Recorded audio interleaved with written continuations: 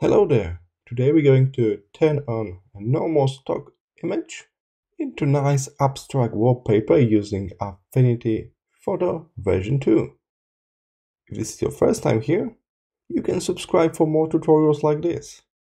Alright, here I am in Affinity Photo. I'm using version 2, but you can also follow this tutorial in version 1. You can also follow this tutorial on your iPad. Alright, so let's start with just a random stock image. It will be not that important, so I will head to stock, tap here.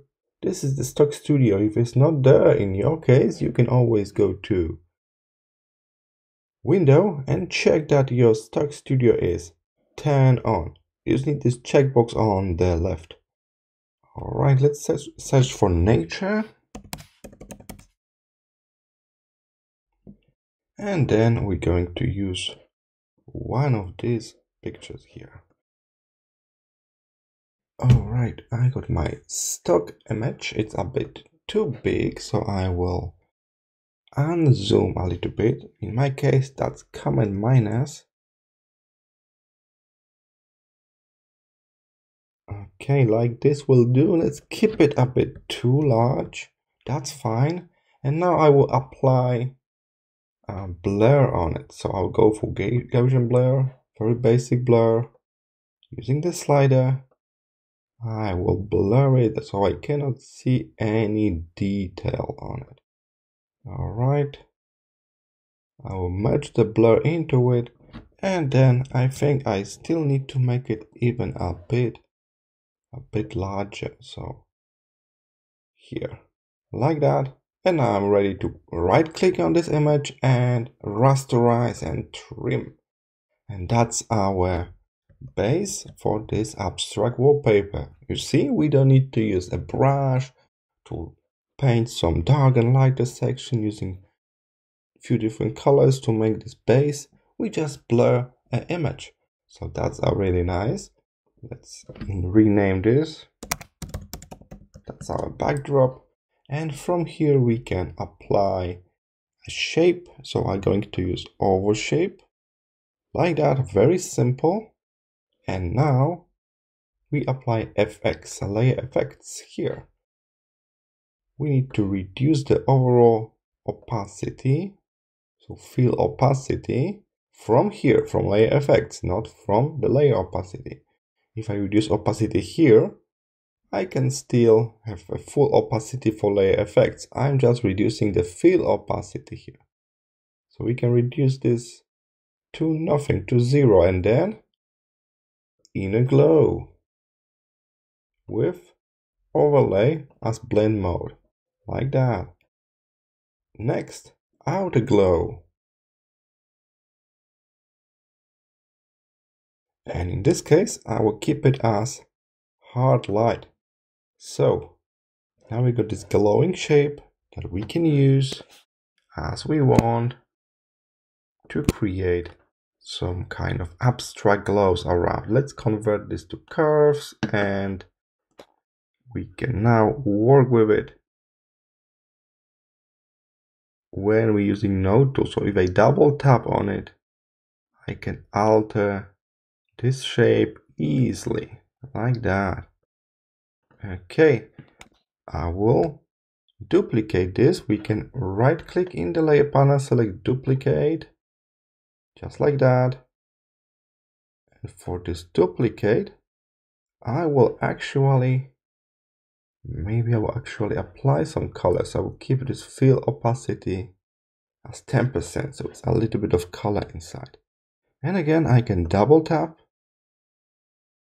We can alter the shape as we want, make some random changes. If you're not sure what to do, just try something like that. And now we got nice glowing lines here already, huh? Maybe one more over here. As you can see, now I'm duplicating this just by moving it around while I'm pressing Command. So that's a nice trick. Like that. Okay. Now let's populate the right side of the screen.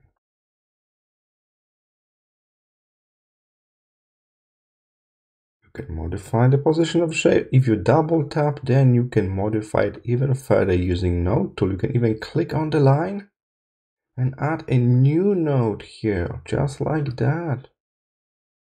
Nice.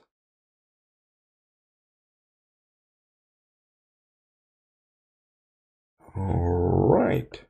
And again, let's Command C, Command V, copy and paste, make a duplicate, rotate this duplicate, and then we can make even more changes by using node tool.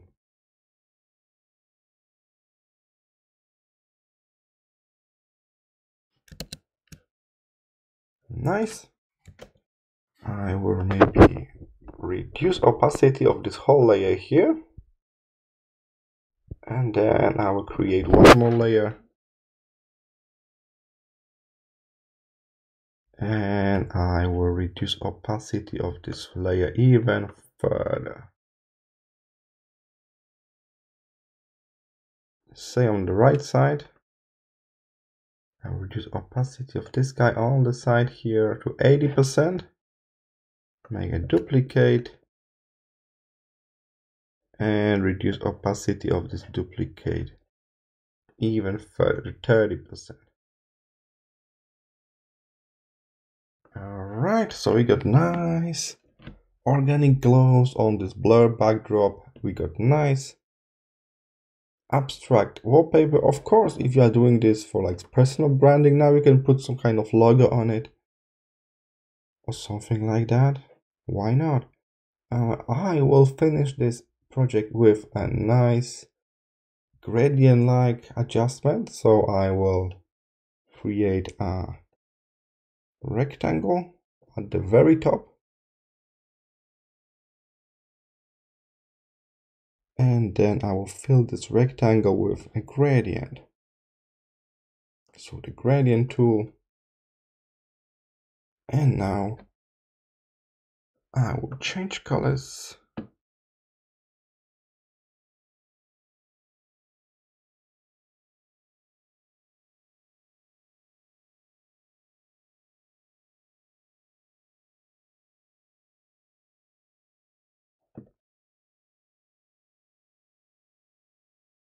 Alright, here's my gradient. And I can play with opacity. And I can also play with blending modes, right? So we can blend it with our artwork, with our abstraction here to create even more interesting wallpaper. So if I blend it like this, I got this nice gradient on it now. Alright, so here's our abstract wallpaper. As you can see, it's really simple and you can do it. So please try yourself.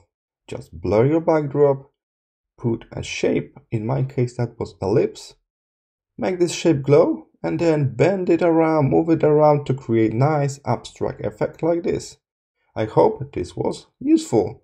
Please consider subscribing to my YouTube channel for more videos like this one, and I hope I will see you in the next tutorial. Bye!